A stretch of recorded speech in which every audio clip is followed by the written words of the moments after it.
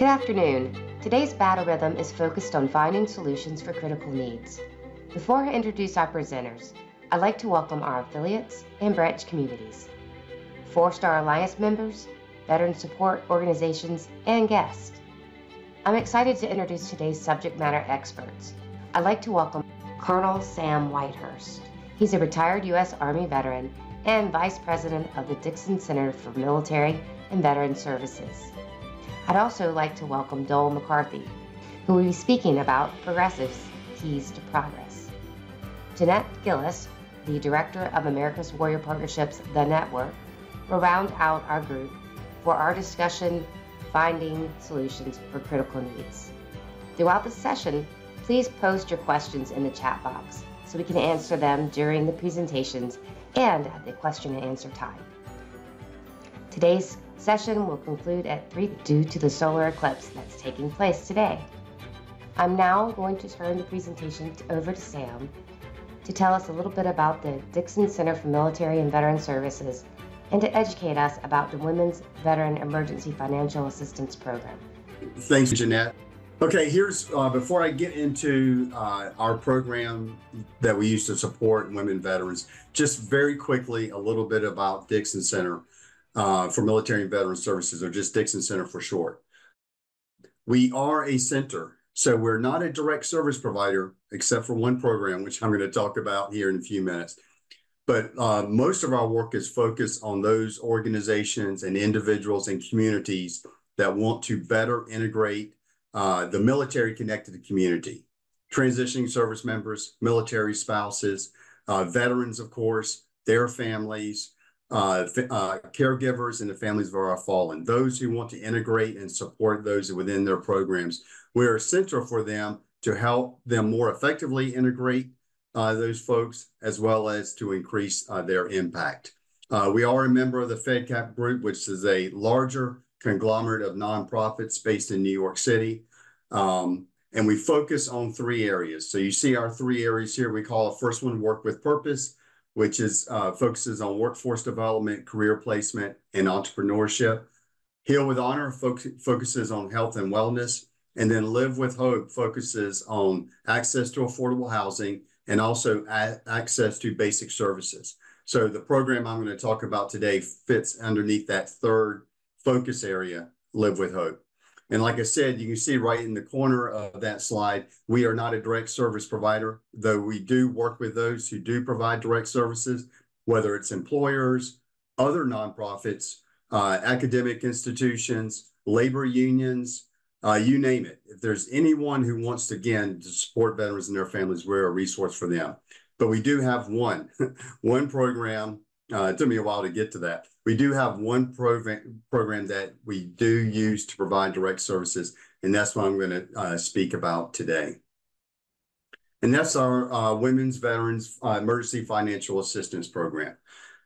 So along with the support of some of our very loyal donors, we recognized back in 2014 that women veterans face unique challenges during their reintegration. So we established this program to support them and through that reintegration process. For eligible women veterans, and I'll talk more about that here in just a second, we can support financial grants up to $2,000. Of course, as all of us, when funds are available. And of course, just like any organization, especially toward the end of the fiscal year, sometimes that becomes a little bit more challenging. But we can support up to $2,000. That's not something we advertise because we wanted to make sure we're addressing the need of the applicant. So we take a look at the applications, and based upon their need, we try to support that. Most of our grants fall into the area of about $1,500. And on a few cases, again, based upon the need, sometimes we have gone over $2,000. But again, we'd rather focus on the need, so we don't necessarily advertise that the kind of what our mark is at $2,000, but of course we share that with our partners who help us support this program. Our approach, this is not a handout, absolutely not a handout. It is a hand up. It is definitely a hand up because along with providing the financial grant, maybe more importantly, we connect our applicants to other supportive services. A lot of our applicants are not aware of SSVF.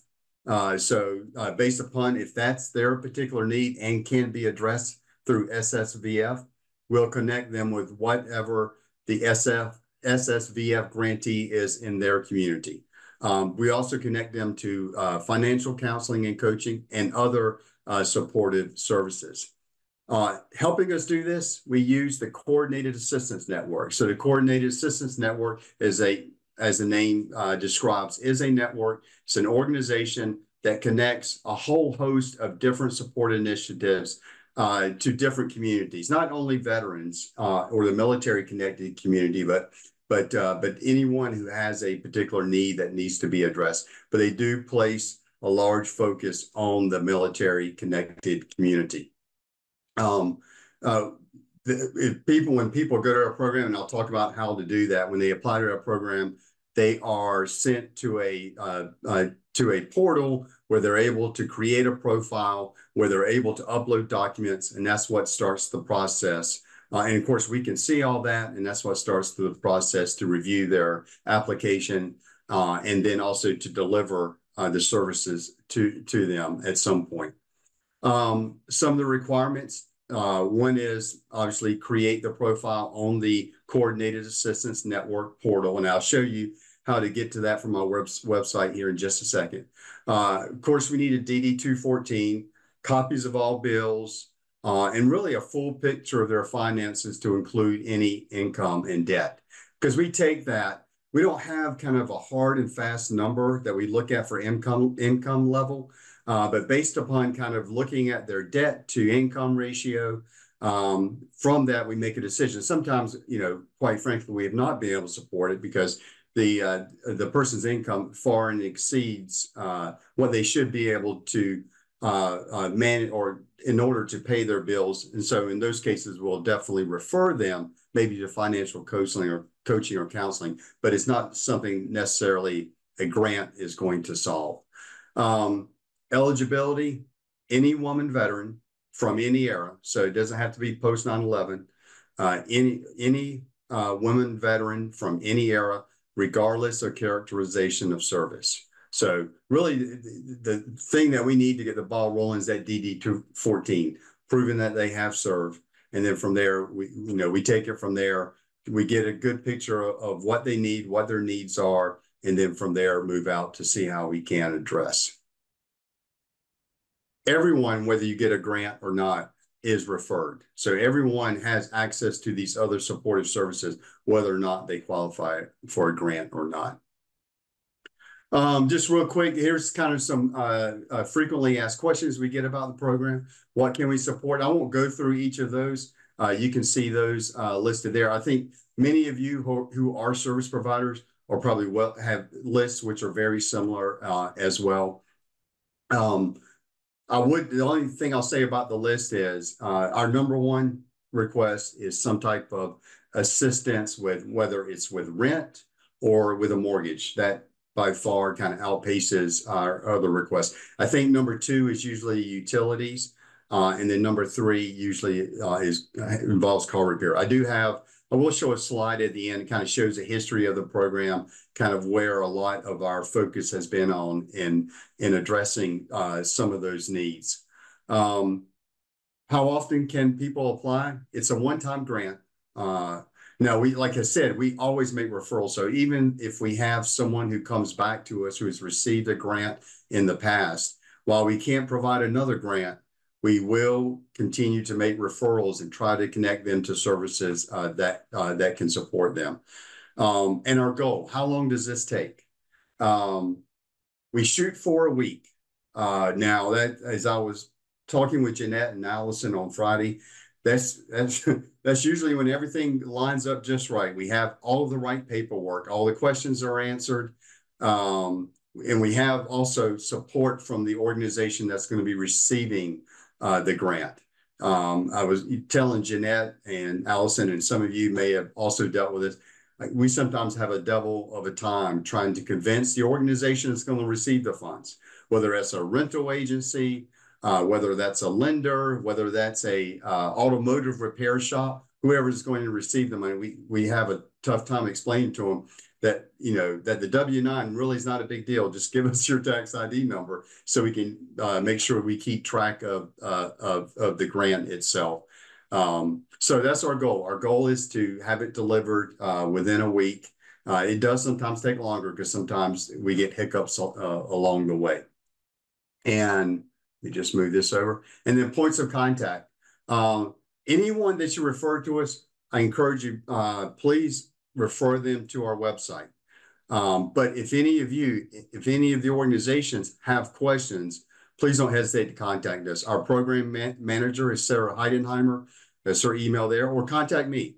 Too easy. If you have any questions about the program, I was talking with Sarah this morning, and she gets questions from organizations who are making referrals all the time. So feel free to reach out to Sarah or to reach out to myself if you have any questions. But again, any applicants, I would ask that you direct them to our website and let them, and so they get to the CAN portal, and then they can start to build their profile and take it from there.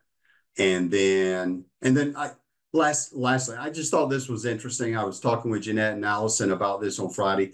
This is just a quick snapshot of kind of where most of our support has gone to.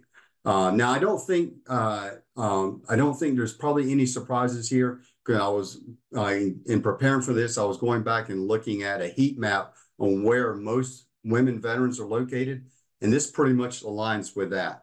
But as I was explaining to Allison and Jeanette on Friday, there's also some organizations out there who are aware of us, and they tend to use us a lot. So especially in the Virginia area, I know that the Virginia Veterans Office sends many referrals to us. So you may see kind of an outsized focus in that area, just because there's organizations who know about our program and will tend to refer people to our program for support. But again, you can look at this at your leisure. I know it's probably tough to see on the computer screen, but it just kind of breaks down kind of what the average age is of who we support by location, as well as what are the critical needs. And as I listed earlier, rent mortgage is usually number one, followed by utilities, and then followed by automotive repair. And then lastly, this is a screenshot of our website, dixoncenter.org. You just go to that. You see the blue button, Resources for Veterans. The applicant clicks on that. It takes them to our Women's Veteran Program. They click on that, and it takes them to the CAN portal where they can start to build their profile. Penny, I didn't know if you want to wait for questions at the end, Jeanette, or however you like to hand it, but yeah, that concludes my briefing. All right. I don't think we have any specific questions yet, but thank you, Sam, for that presentation. And the network is certainly excited to learn about a new financial assistance resource. So we really appreciate you for being here and sharing that. Please, before we move on to our next presenter, please keep in mind that we're going to do questions and answers after. So please, if you have something that you want to ask, stick it in the chat and we will get that question addressed for you. Now I would like to pass the presentation over to Doyle to introduce himself and share some information about the Keys to Progress program. Doyle? Well, thank you for the opportunity to talk with you today. I appreciate that, and I'm glad I got to follow Sam, because our program is fairly similar, but we're looking at, so I'm with the Keys to Progress program. I'm Doyle McCarthy. I've been working with their Keys to Progress Executive Board since about 2015. Today I have Catherine Ray with me as well. She's on the call. She may pop in and say hi. She may not, but we're both available to be reached out to. At the end, I'll provide email addresses and additional information. So if you have questions afterward, I'm available. But again, Keys Progress program has been around since 2013. It's our way of giving back to those who've given so much. People that have been in the military, veterans, and we're just trying to help out veterans in need who need daily transportation, really, and that either can't afford it, have a car that's not running well. But we're excited about our program because to date, we've given away over 1,000 vehicles since 2013. We do this by giving away vehicles on a one-day. We have a one-day giveaway event. This year, it's November 14th. It's usually the week around Veterans Day. So we're excited this year for our November 14th day. Our events primarily take place at various progressive offices and enterprise locations around the U.S. We work with enterprise very closely as we buy all of our vehicles from them for these giveaways. Our goal is to give away up to 80 vehicles in all 50 states. We gave away vehicles in all 50 states last year, and we gave away about 75 vehicles. 75 of these vehicles should be individual recipients who are in need of transportation, and 5 of these vehicles will be commercial vehicles that we give away to veteran-owned businesses or nonprofit or charitable organizations with a veteran focus. We started that giveaway program for the commercial lines or the business-oriented or the nonprofit organizations about 3 years ago, and that's really been successful. We've given away over, I believe, 25 vehicles to nonprofits, charities, and veteran-owned businesses throughout the country. Those are really special to us as well. Like I said, it's a one-day event. So there's so many progressive people that are involved in this program, in these giveaway events at the different locations, and we'd love to celebrate our military and the veterans that we're helping and assisting. So here's a little bit of application information. And I know I talked about this a little bit last year. Our application process has changed this year. It's all online. We won't be emailing applications, or I won't be emailing applications, or Catherine or anyone else. It'll be through the program and through this site. This site will actually send you an email on its own, and everything will be completed online now. It used to be pretty much mailed in. So 2 different formats here. Like I said, the personal transportation support. Our hope is to offer some relief to military men and women to their lives when they're facing challenges with transportation. This allows them to have transportation employment for their family, for their kids, to go to school, and so many needs that we can help them with providing them a vehicle. The application portal this year is from April to Friday, August 2nd.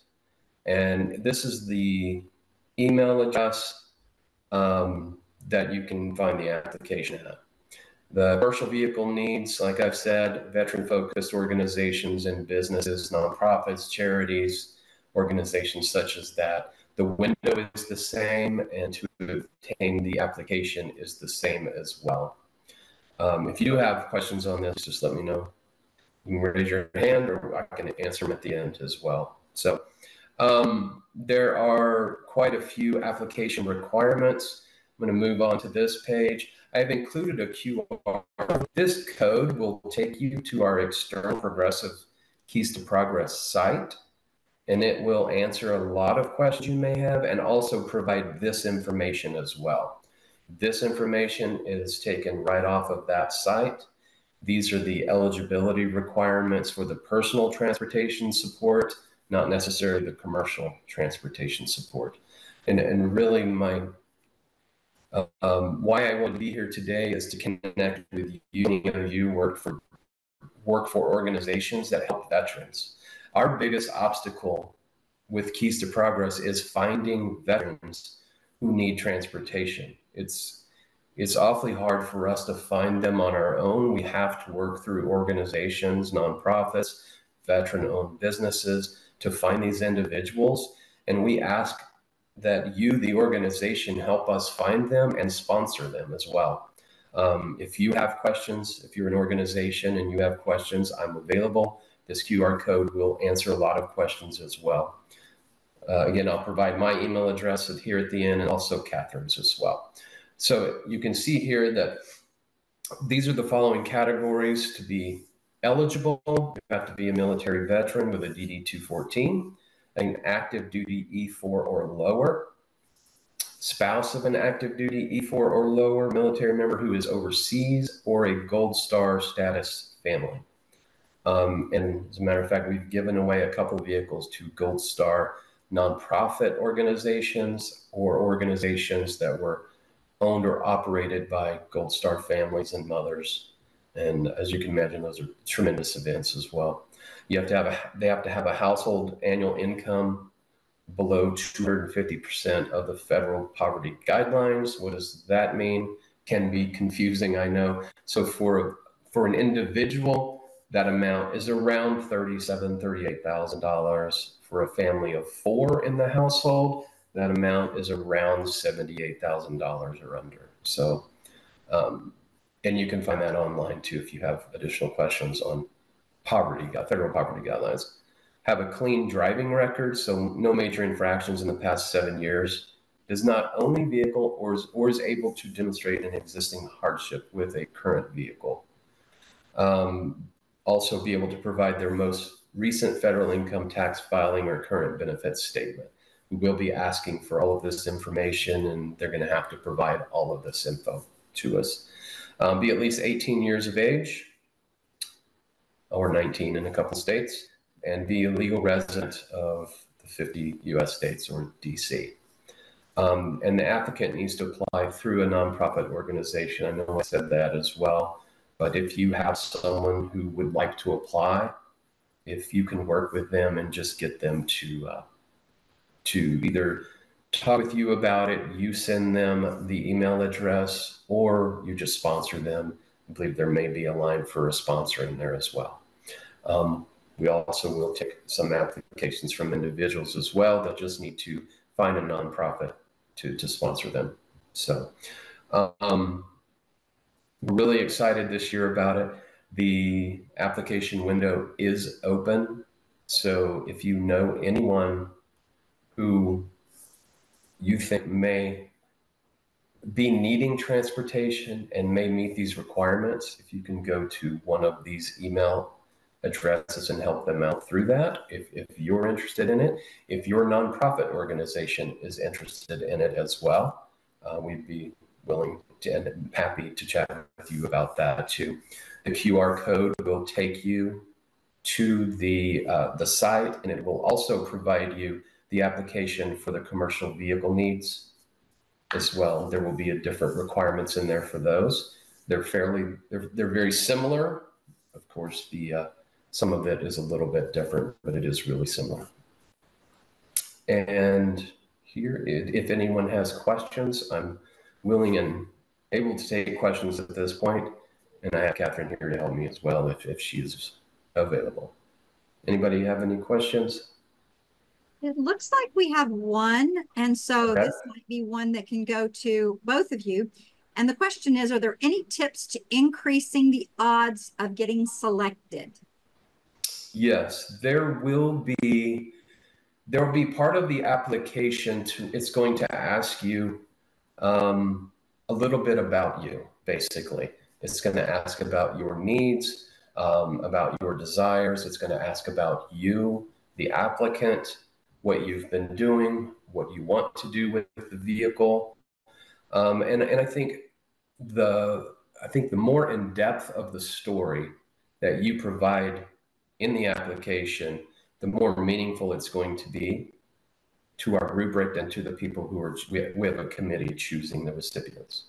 So that's a key part of it. It's almost like an essay, but you're basically talking about yourself and what you're going to do with your vehicle, what you've done since you've been out of the military, maybe what you've done while you were in the military, just a little bit about you, and just tell us about your story.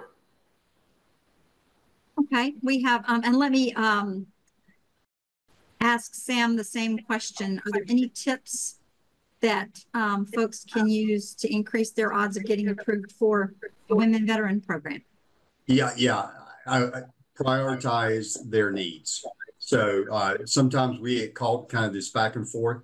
We'll get their application, and someone who's requesting emergency financial assistance normally has more than one need they're trying to address. So we want to know what all those needs are, but we need to understand what their number one top priority is.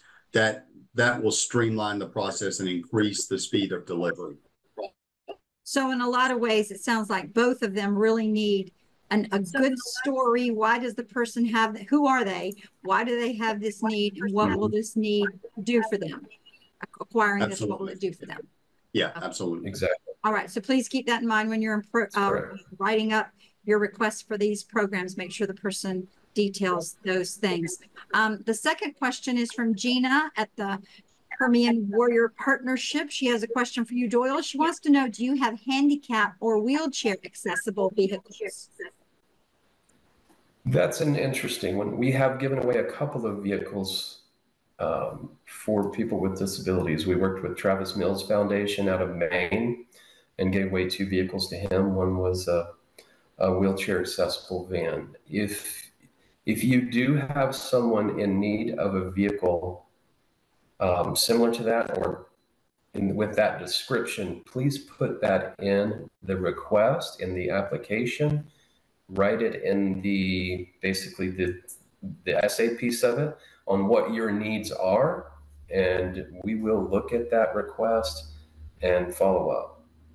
I can say that. It is a possibility, I will say that. Okay. And Jeanette, if I could jump in just to add one more bit. I don't want anyone to have the impression that we just focus on one need. And then, for example, if someone's got challenges with a mortgage or rent and also has a challenge with their car, that we're just going to blow off the car and focus on the rent. What we'll do is we may focus on one of their needs, but we'll use our other partners within the Coordinated Assistance Network who can maybe address some of those other challenges. So we want to know everything that's going on, but understand what their priority is. Okay. So that you can help coordinate things. Yes, absolutely. Yeah. Excellent. Excellent. Okay, we've got another question for you, Doyle. Should the participants provide any photos? Actually, that could go to both of you. Do photos help in the application? I'm not sure there's going to be availability within the application to attach photos or provide photos. If there is, then sure, by all means, go ahead and attach them. If there is that ability. I have my doubts, but there may be. I haven't seen the new application online yet. It just came out, actually. Yeah, and no photos are necessary. Yeah, we don't take photos either. Sometimes, depending on the complexity of the situation, we'll reach out, and whether it's over telephone or through email, we'll get to know the applicant, but no photos are necessary. Okay.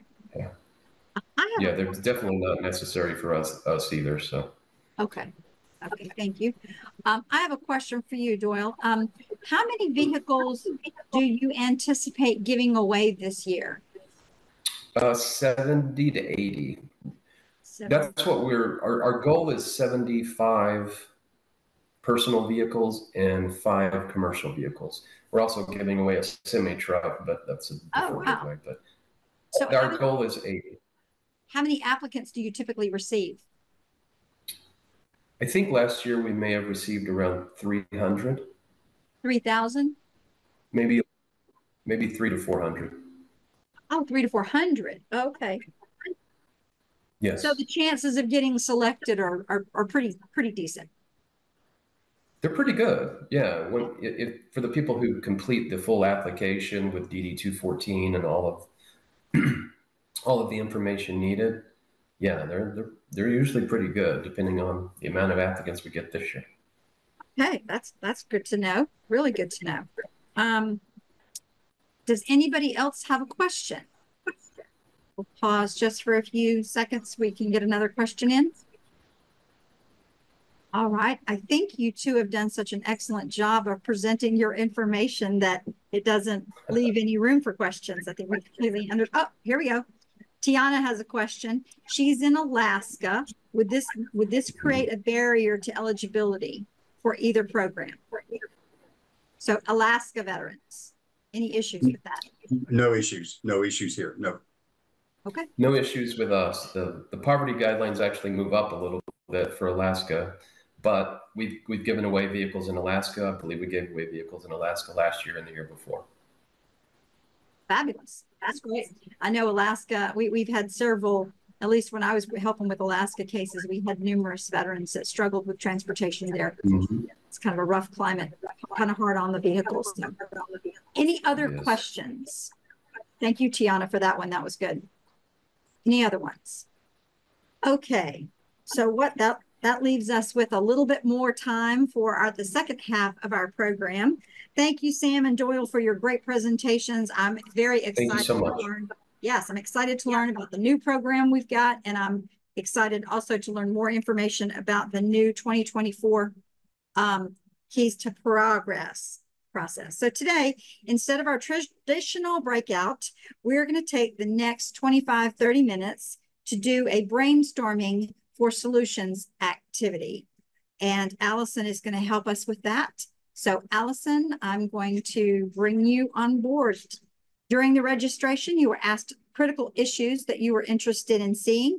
Allison's going to start off the activity by entering a few issues from the registration. Please raise your hand if you would like to offer a solution that you have seen in the community or have heard about. Allison is also going to talk to us about the Elks Lodge for one-time financial assistance. All right. Yes. Allison, we'd be talking to you if Alice could figure out how to get her camera to start sharing again. Well, all right. It must be the eclipse. That's what it has to be. It has to be. It is. That messes up everything. Totally.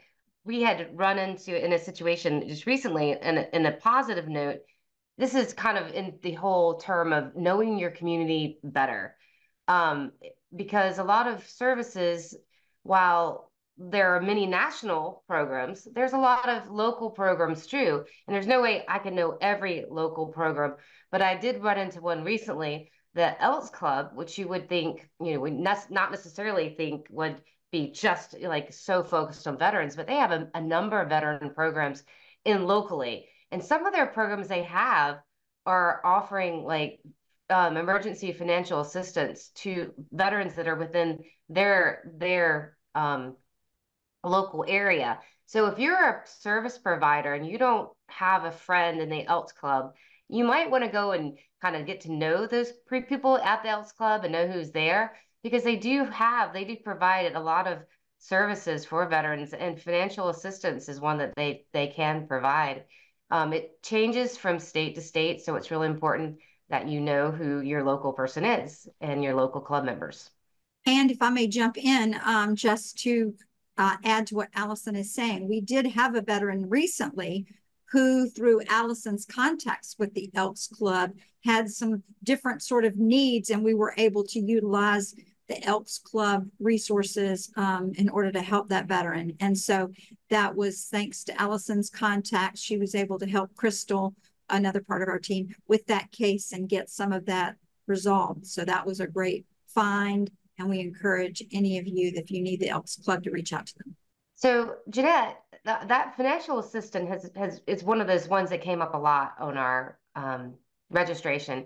Would you happen to have any other suggestions, or is anybody out there that would either want to put it in the chat or type in some suggestion that they have seen locally or nationally?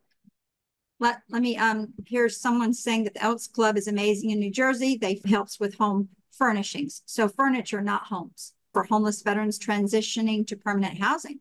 Whoa, okay. That's another shout out to the Elks Club. That's fabulous. Thank you for sharing that, Terry. So financial assistance. Well, what we do here at the network for financial assistance, I'll just jump in with that really quickly while some of you are also thinking of what you would like to share.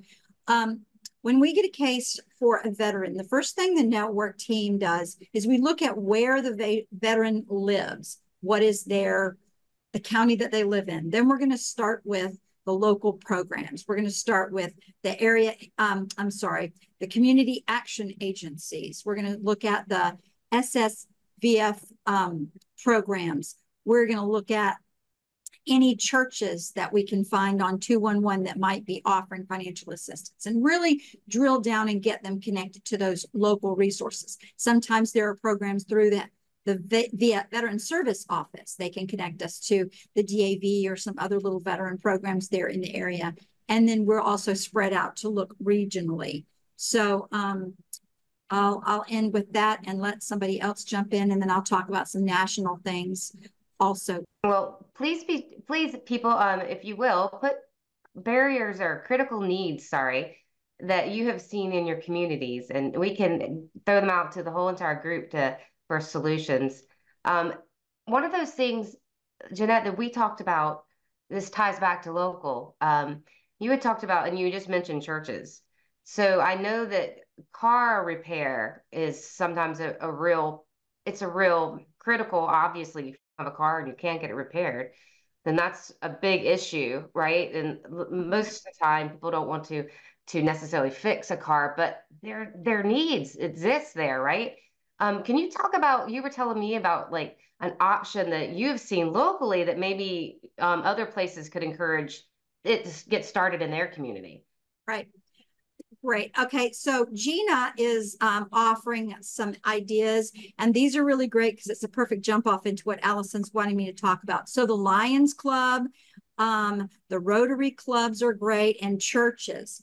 Here in the Augusta area, we have Catholic Social Services, which is a church and a Baptist church. Both of those churches will offer financial assistance if you reach out to them. They have a process.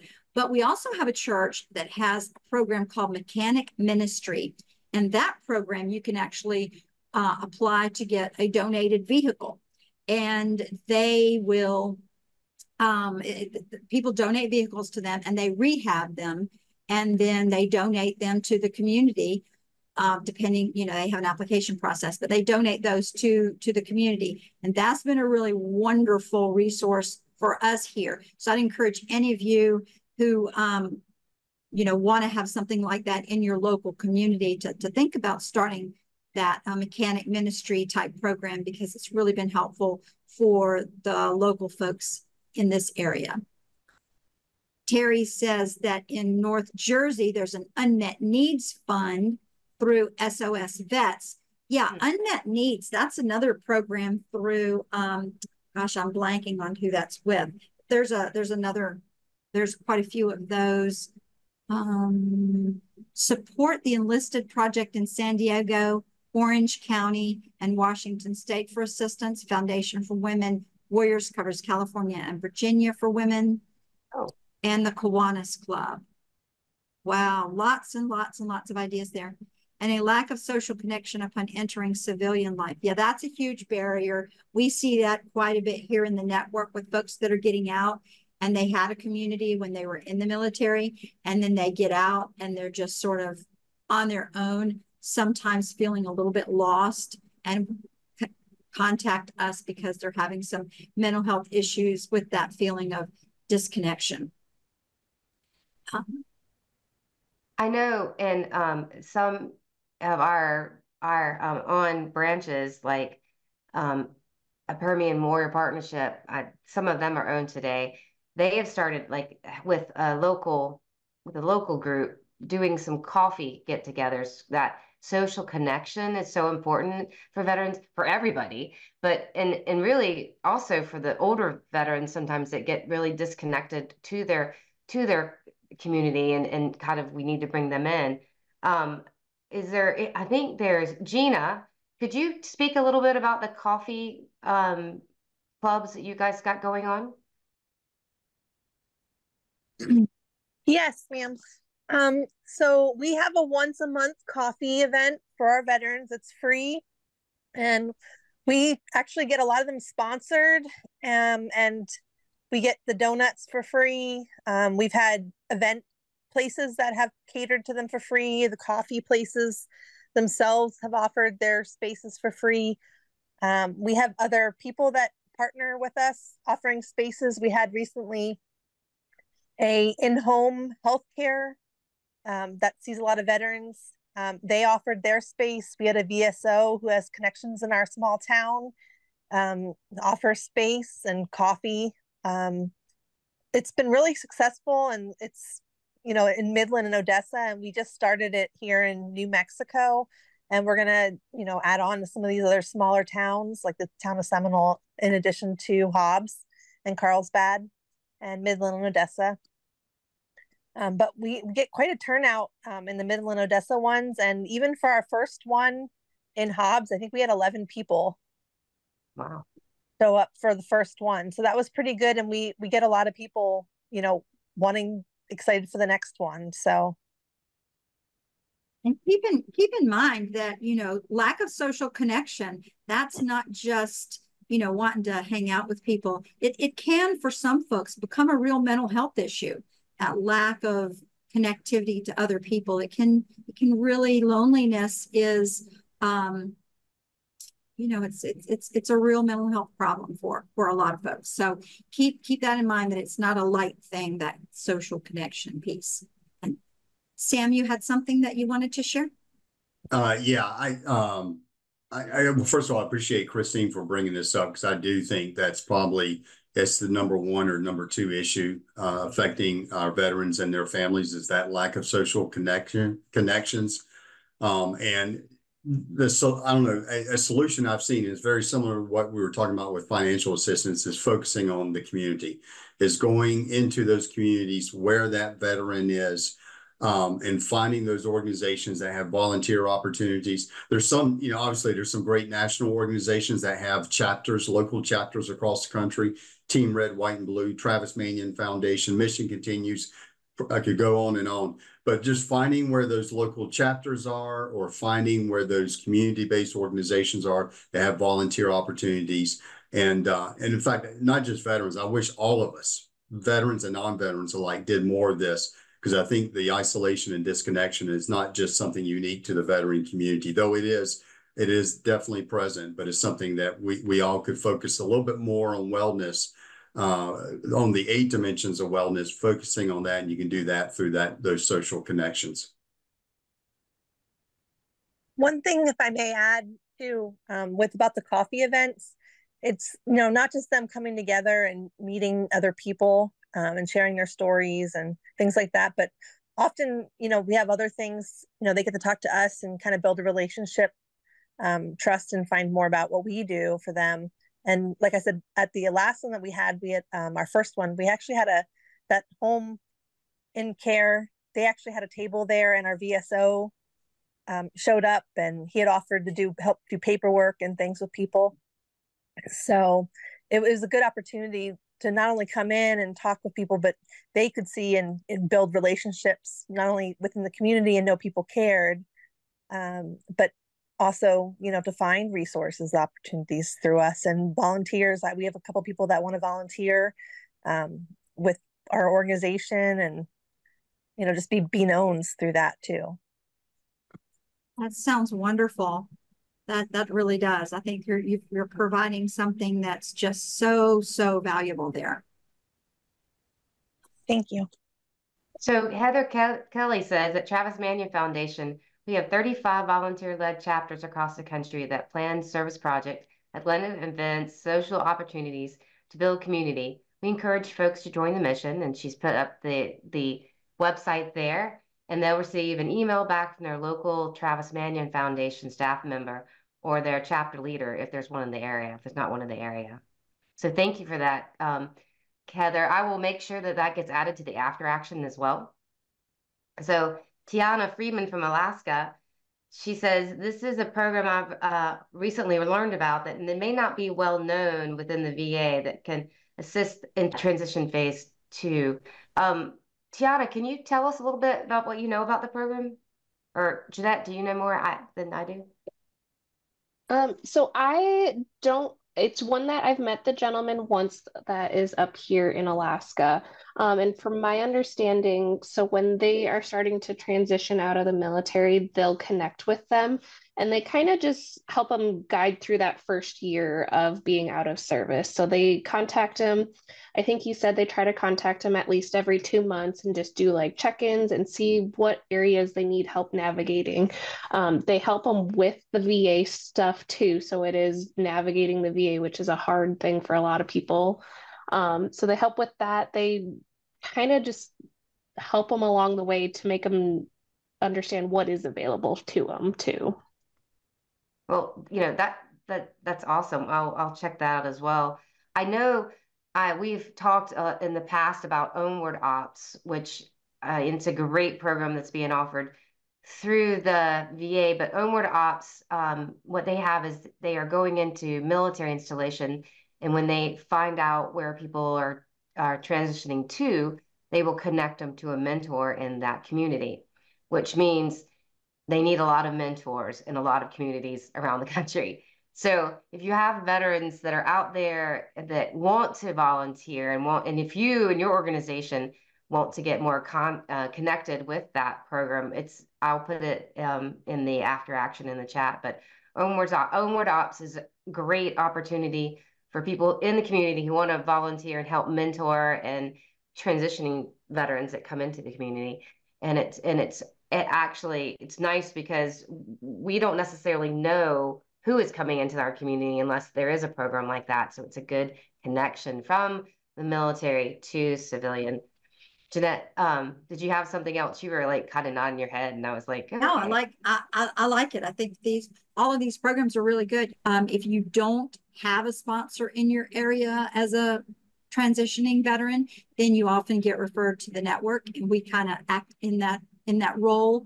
But if you're someone who wants to mentor a veteran, so they kind of do both, they do the mentoring and the mentee, you can go to ETS sponsorship and sign up to do a training and become one of the mentors that help transitioning service members. Well, it's surprising because that's actually the Onward Ops is their new name. So when I said they had, because it was more inclusive of all branches of service, they decided that they needed to change their name to be more inclusive. So it recently had that name change. So we're talking about the same program. It's a great program, and hopefully more people they need mentees, people who are mentors, to help with all the people that are coming out of the branches. So how about anything else? What about other critical needs? What have we got going on? So Sam says, I encourage everyone to watch the film Mending the Line. It's on Netflix now and really demonstrates the importance of social connectedness for our military connected community. Oh, thank you, Sam. I will go watch that. It sounds, I'm always looking for good informational programs, and I like my Netflix. So some of it kind of got brought out earlier, but also in the registration, there was a couple of people said that they were having trouble finding services in rural areas. Now, while that's kind of like, that's a trickier area because it's rural, right? It's hard to find resources. Jeanette, would you happen to have any suggestions for people who are trying to find resources for veterans in rural areas? Sure. So in rural areas, it really depends on what you're looking for. But in rural areas, keep in mind that there are a handful of things that are present in every count that are resources that are available in every county across the United States. One of them is the Area Agency on Aging. So if you have an elderly veteran and or family that needs some support, the Area Agency on Aging has a plethora of resources to include friendly visitors. And some of them vary just depending on the community. But sometimes they have friendly visitor programs where just a volunteer can come into the home and just visit someone. They have home health aides. They have respite programs. They have folks that can help people sign up for Medicaid if they're eligible, and that Medicaid can be used for long-term care, short-term care, those different sorts of things. So Area Agency on Aging is really, really good if you're working with elderly people. They also sometimes coordinate with VA resources. And Meals on Wheels is also great for shut-ins or people that have trouble transporting back and forth or just getting out of the house. You also have food banks. Some food banks will do boxes for elderly people, so they'll just bring them to their home and deliver meals. You also have for rural communities, the community action agencies. They oftentimes have financial resource programs and housing and things like that, even home repair. The thing to keep in mind with rural communities is that sometimes you may have like an Area Agency on Aging may cover 7 counties or a large area. Just because they cover a large catchment area doesn't mean that there aren't robust services there. So be sure to check out that and make sure you're connecting with those. And then at times when we get cases from rural communities here in the network, We do what we can to connect locally, but if there's nothing locally, then there are all sorts of national programs that can be accessed. The national programs understand if a veteran lives in a rural area and there's nothing there, we can just, when we're presenting the case to them, we just explain that there's nothing, we've reached out to everything that exists and nothing addresses that particular need. And then we can get help on the national level. Some of our programs, just off the top of my head, our new friends, Sam, with the Women Veterans Program. We've got Hope for the Warriors. You got Gary Sinise Foundation, Honor Bound, Operation Second Chance, TRIA, just a wide variety of different organizations out there that can support veterans who live in places where there's nothing available for them. Did that answer that, Allison? Yes, you did. You did. Thank you. I know that, there are a ton of critical needs, and sometimes there's not a lot of answers to, like childcare is often one that there's just not a lot of answers to. I know that that your local churches a lot of times are the best opportunity to find support sometimes for some of the critical needs that people struggle to find connections with. But do you have any childcare is one of those we've discussed in the past, like just the basic needs for that. Do you have any answers for them for that? I have some weak answers. So okay. these are not robust. There are churches that do Mother's Day out programs. Those are sometimes affordable. They're oftentimes not more than 5 hours a day, and sometimes they only do 4 days a week. You also have, if the veteran is receiving any kind of social services, there are sometimes social services will do child care for recipients who are going back to work. So they will offer child care credits if you're going back to work. I know that the YMCA in some communities have child care assistance programs. But child care is a huge one. And there's a lot of people that are looking at that and trying to figure out how we can make that better. But childcare is very expensive, as it should be. We want the people that are taking care of our children to be, to know what they're doing and to be experienced and have some training. And also we want to pay them a living wage. But at the same time, that means that folks that maybe are also only making minimum wage are not able to access those services. So it's kind of a catch-22. And I know a lot of communities are trying to figure that out. Well, I'm just curious. I mean, Sam had mentioned, I believe, Sam, in your presentation, you talked about how I think rent and mortgage tends to be the most, for women veterans that were coming in, that was the greatest need, or the most often requested. That is true, right? Yeah. Rent, mortgage, utilities, number 2, and then car repair, and then other challenges. Yes. Yeah. And Jeanette, are you seeing the same thing at the network level? The rent and mortgage. Yeah, most of our cases are rent, utilities. We get a lot for car repair, car payments, car insurance, rent, utilities. Fortunately, we've got some other resources for that, which is SSVF and HUD-VASH can be, really great resources for rent, utility. Car repair, sometimes that's a real hard one. And another really hard one is when you're trying to get a car out of impound, if someone's car has been repossessed and then you're trying to get that back. That's really challenging. There's not a lot of resource for that. But yeah, we do get a lot for rent and mortgage. So what are you guys seeing in the community as far as what needs are you struggling with? You can put them in your chat if you will. See if we get some people that have some. Yeah, and while people are doing that, Allison, I would just say to Jeanette's comments, a lot of the folks we deal with don't know about SSVF.